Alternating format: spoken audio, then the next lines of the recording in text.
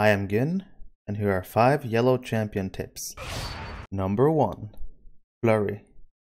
When you start to trade as a yellow champ, you can see that one of the effects you gain is Flurry. Every blade skill has a 30% chance to grant minus 20% attack duration, and that lasts for 20 seconds.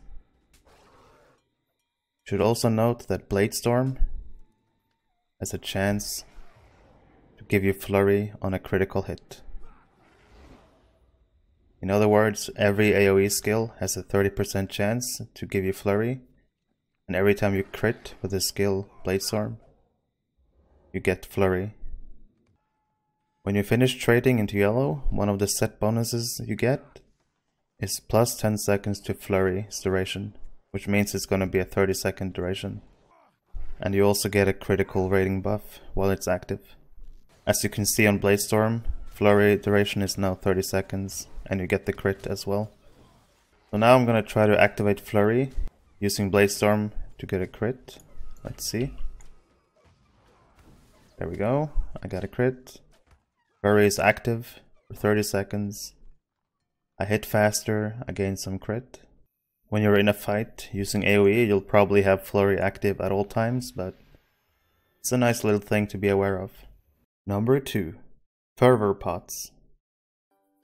You play a champion and you have a scholar, or do you know a scholar, you might want to get Fervor Pots for your champion.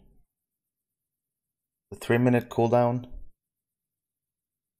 and for 30 seconds you get plus 45% devastate magnitude, which means your devastating hits are going to be even stronger and deal more damage. And it also gives you 5 fervor. If you use it with 0 fervor, your fervor will be full. On my champion, I haven't gotten the new ones yet, but I have the West Emnet ones. Gives 40%. The best time to use the fervor pot is probably combined with your cooldowns, such as Great Cleave. Maximize your damage potential.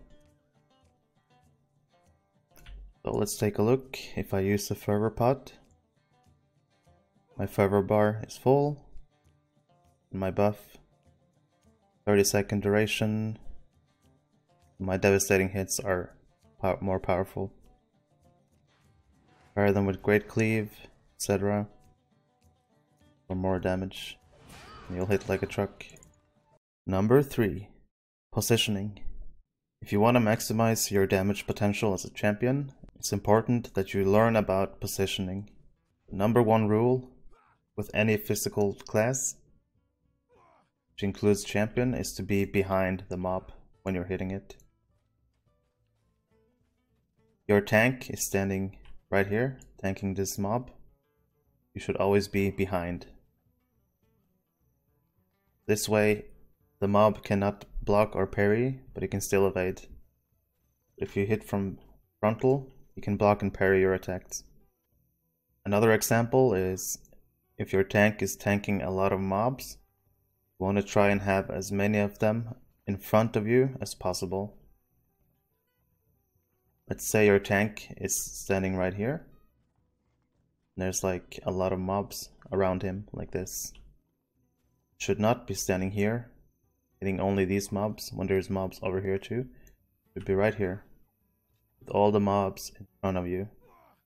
A 180-degree arc. It means all your AoE attacks will hit them. So as a general rule, always have the mobs in a frontal arc and stand behind the mobs when you're hitting them. Number 4. Redline buffs. Quick tip for a yellow champion: go into redline, get the plus 5% melee critical chance. This will take your crit chance to 30% instead of 25%. And also on the next line, you get the minus 10% attack duration. Attacking faster is always a good thing. There's also controlled burn deeper down into redline if you want to get that. It's a strong cooldown, but I find all the other things in redline not to be worth it to get down. I'd rather put some stuff into blue. And number 5. Poplar Horn. The yellow champion has a pretty good stunning skill called Horn of Gondor. 10 targets, 5 meter radius. and it stuns your targets for 3 seconds. Let's have a look. And you also require 5 fervor. So I stun these mobs. They stay stunned for 3 seconds and they fight again. If you have a woodworker or know a woodworker, they can craft you something called poplar horns. When you pop this horn, it has 6 targets, but the stun is 10 seconds, which is way longer than the usual skill a champion has. Let's give it a try. Let's get all the mobs grouped up. Poplar horn. 10-second duration. Very powerful stun. This is something every champ should get. The mobs will be immune for 10 seconds. When that wears off, you can pop your champion's horn again. The poplar horn has a 3-minute cooldown though, so keep that in mind. That's the end of the video. Hope you enjoyed. Leave a like, subscribe, and I'll see you in the next one.